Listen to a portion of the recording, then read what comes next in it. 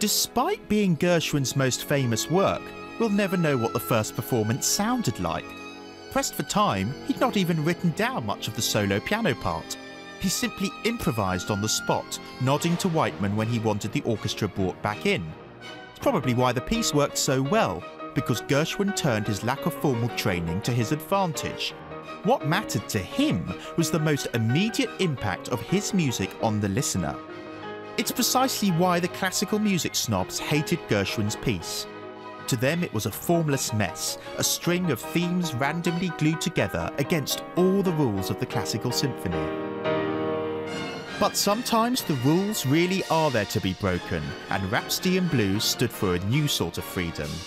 Perhaps it's this very freedom that explains how, from one evening in a smoky Manhattan billiards parlour, a landmark of American music was conceived.